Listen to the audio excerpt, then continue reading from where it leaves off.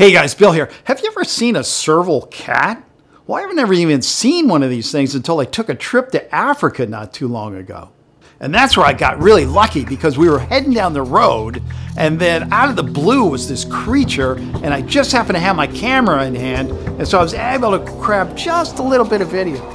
So what is a serval cat, you ask? Well, serval cats are medium-sized African wildcats. They're considered to be one of the tallest cats in the world because their legs are very long. And their ears are extra big, giving them a great sense of hearing. And wow, look at that spotted coat. Beautiful. Serval cats usually only hunt at night because they're nocturnal, but for some reason, this cat was out just before sunset, and he already had his eye on a mouse that was trying to hide in the bush. Wow, look at that jump. Amazing. Now we can see what they use those long legs for.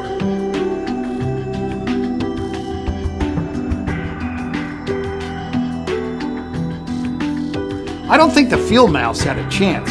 Serval cats are deadly accurate when they attack.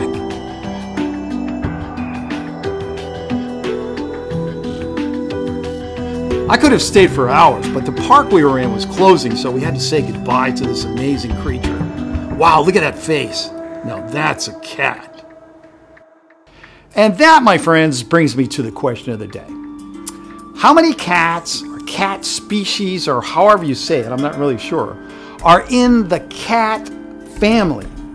You know what I'm saying? Are there 20? Are there 30, 40, 50, 60? I really don't know. So if you could do me a favor, maybe go out and do a little research. And then come back with the answer and put it in the comments section below. The first person who gives me a serious answer and hits the number correctly, I'm going to give you a shout out in a video you won't forget. I don't know when, but I will do it. And maybe it will be forgettable, but I will do it.